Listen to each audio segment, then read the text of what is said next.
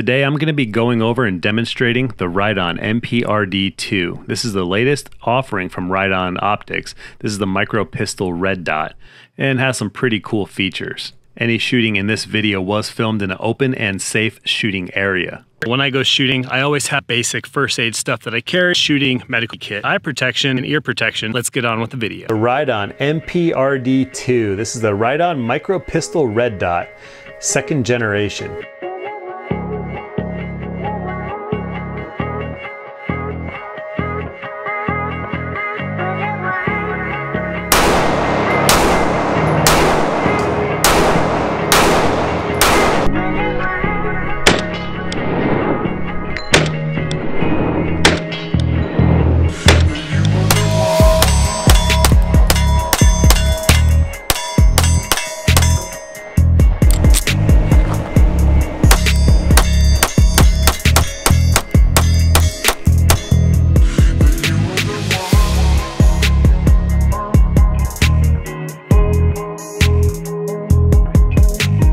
What's really cool about this red dot is it has some really cool advanced features, and Riton sent me this red dot about a month and a half ago, I want to say, maybe a month to a month and a half ago. Riton sent me the red dot like a while ago, but the thing is I wanted to actually test the red dot. I didn't want to just get it in the mail, boom, slap out a review, and then that's it.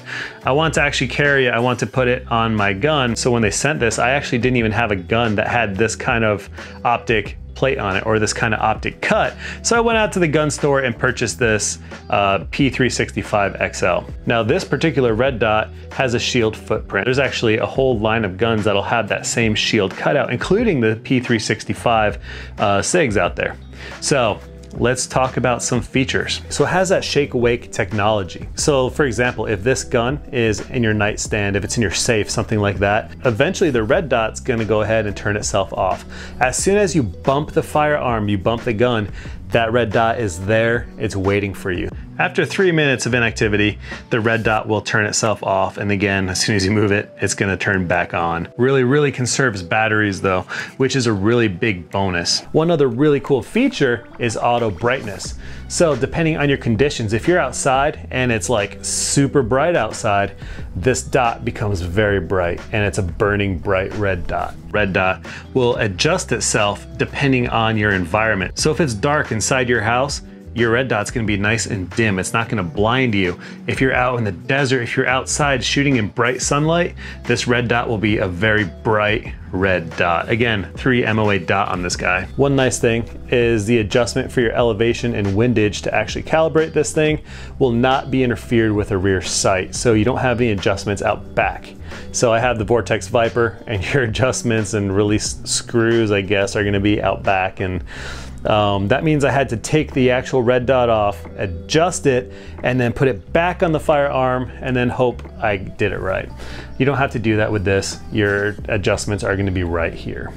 So as to be expected, in order to change the battery, which is a standard CR2032 battery, you're going to have to remove the red dot from the gun to swap the battery out. The good thing is this red dot fits perfectly inside the cuts, the optic cut on this handgun. I mean, you almost feel like you can fire this gun and you don't even need screws. Obviously that's a lie, you will need screws, but it fits so perfectly, it pretty much snaps in just because of the cut, the precision of the cut, and then the little post in there as well. So the Riton MPRD2 has a 3 MOA red dot, and the click value for your adjustment is gonna be 1 MOA. Now this dot is also night vision compatible. Per the user manual, when you do mount this or change the battery, whichever, they do say you should torque these screws down to 12 pounds. For the sake of this review, I did keep the box. I want to show you the packaging that it comes in.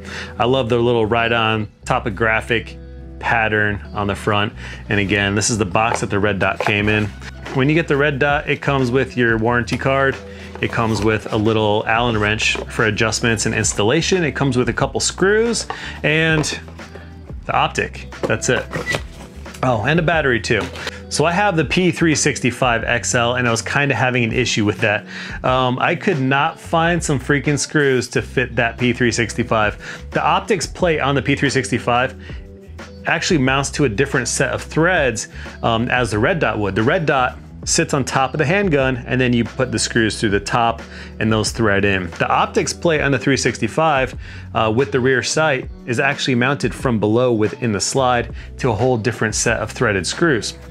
So turns out for a while, since I could not locate any screws, I found out the screws inside my son's computer that mount the hard drive actually work.